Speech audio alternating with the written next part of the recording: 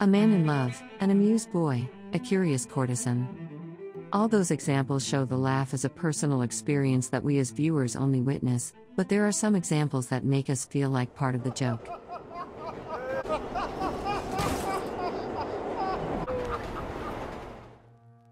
The first example is a series of paintings of a laughing medieval jester from a Netherlands author, painted around the 1500s. Some sources show Jacob Cornelis van Oesanen as the original painter.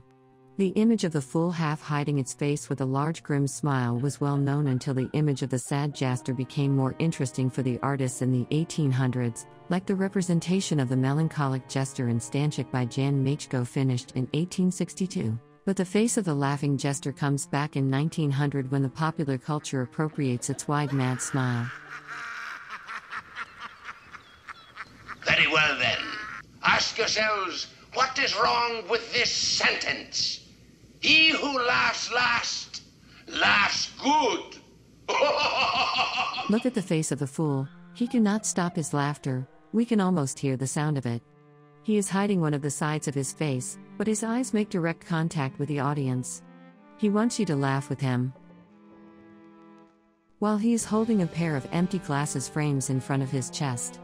Although the stereotypical medieval jester is portrayed as the town fool, a trickster, sometimes painted with donkey ears and tail, the charisma of such characters evolves and grows to the opposite point. While treated as a clown, which role is to amuse the royal members, he was allowed to dress funny, act delusional and tell jokes that sometimes represented the truth that nobody wanted to say. The pair of frames had no glasses and was used to mock the audience, but if we think of what the glasses represent, we can see the duality of the Joker's character. Was he left without an instrument to see the world around him, or he really does not need them to see its true nature? Jack is dead, my friend. You can call me Joker. And as you can see, I'm a lot happier.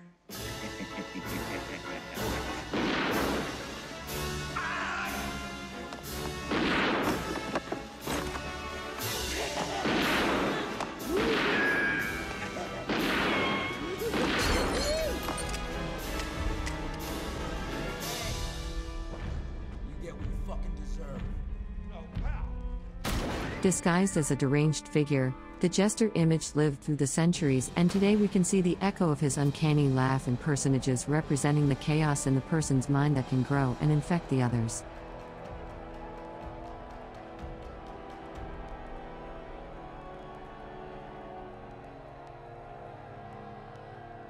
And if the jester is the face of the foolish and chaotic laugh, the Democritus, the laughing philosopher painted by Johannes Morius around 1630 shows the face of the cruel laugh. The young philosopher is giggling at the vanity of mankind and the transience of the world, leaned ahead and pointing at the globe with his finger. It's part of a diptych that includes Heraclitus, the weeping philosopher. Morius painted several versions of the composition facing or backward to the audience. The series explores how one side of existence and life can be processed equally as tragic and hilarious. From our perspective, the diptych is more relevant than ever.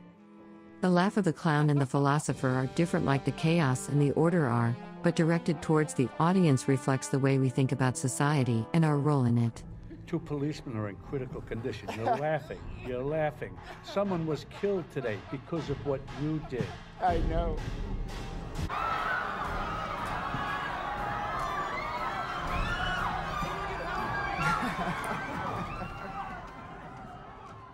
While in the tavern laugh, we can be just viewers, sitting on the next table. The thought that we did not get the joke of the wildest and the most structured mind makes us feel uncomfortable, that we missed something.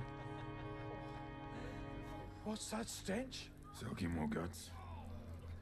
Had to get it from the inside. I'll take what I'm owed.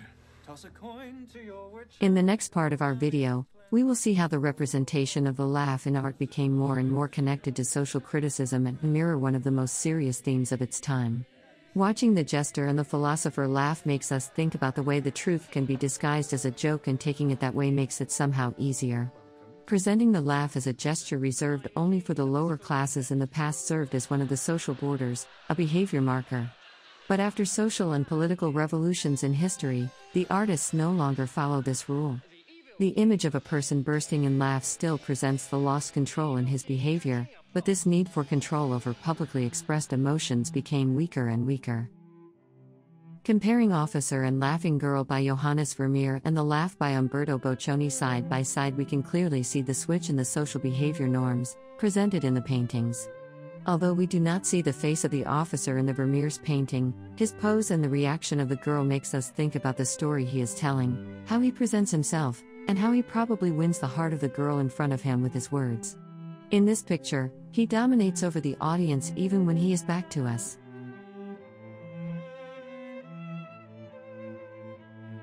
But The Laugh, painted more than 250 years later, shows a different situation. First of all, the tension about how this interaction between the laughing woman and the men around her is no longer relevant, like in the situation between the officer and the girl. There is no pressure, the act of open laugh is enough to take the spot on her.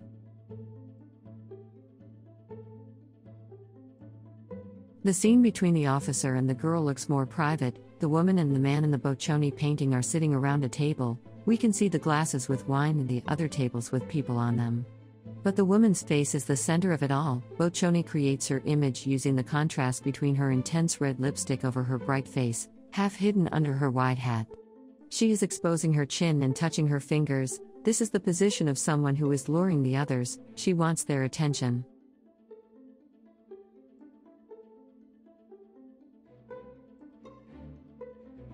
There are male figures that are intentionally turning their heads. They don't want to be associated with the group. Some sources say that Boccioni took inspiration from Bergson's theory of laughter and, like other futurists, locked clues about his personal beliefs. The beginning of a new era in human social structure and the idea of the challenged cultural habits are rooted in that painting.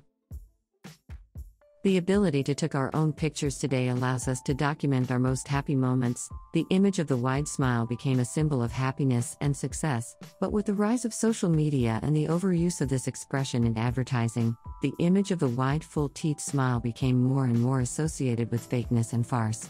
Promoting the happiness as only valid emotion to show in public can cause anxiety. We live in a time when we as viewers teach ourselves to question everything we see. So how an artist can express an extreme emotion and yet gives us food for thoughts not about its credibility, but the reason for the expression.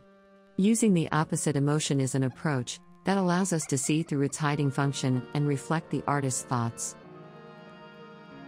The laugh became a powerful tool in such times of uncertainty. One of the most popular artists nowadays that use this expression in his art is Yue Minjin, who paints his face frozen in laughter. He replicates his figure in the compositions, working in sculpture, watercolor, and prints. Using himself as a protagonist in all his art is related to his understanding of the laugh itself. He says that when a human is in great pain, he can tolerate and express only a great laugh. His art is about human experience, and some scenes are based on his own life. Yue is often classified as part of the Chinese cynical realism, but he identifies himself just as a pessimist. He started his series inspired by a piece made in 1987 by the Chinese conceptual artist Gang Jinyi called The Second State, who himself examines the relationship between the individual and the collective in his art. The social criticism is finely dosed in his art.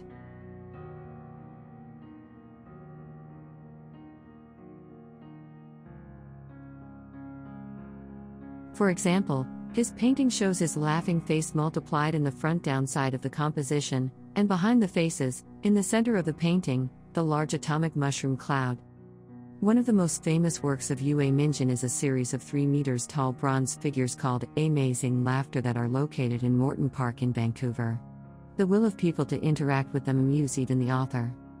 Watching Yue Minjin's art, we can ask a question: can we find the strength in ourselves to laugh in front of every our problem as a society and fix it?